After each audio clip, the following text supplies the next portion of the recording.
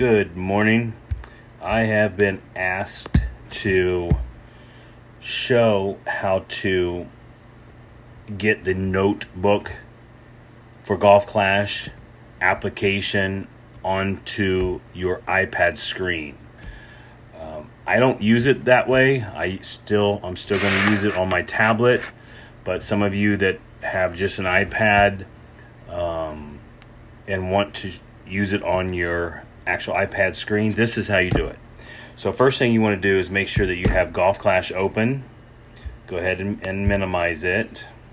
Then you want to make sure that you have your notebook application open. Okay, go ahead and minimize it. Go into Golf Clash.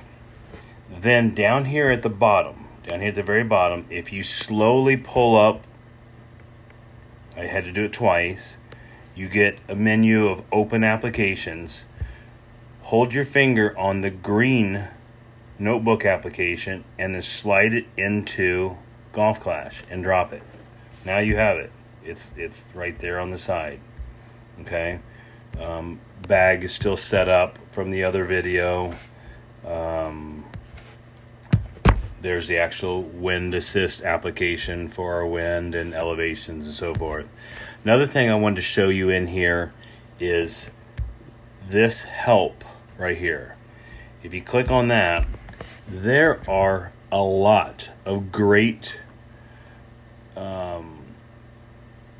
information, in here. I would read this. Counting rings, judging elevation, secondary wind effects.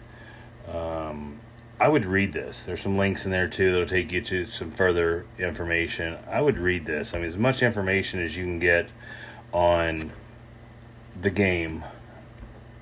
I mean, this is gold. I mean, if you want to do well in this game, study the game.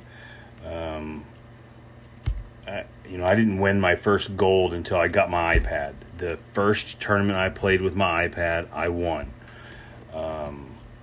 And I've got, a bunch of golds and first since. This is account number 3. I have 3 accounts. This is my baby account. But that is how you get Golf Clash notebook onto your iPad. All right, see you at the next video.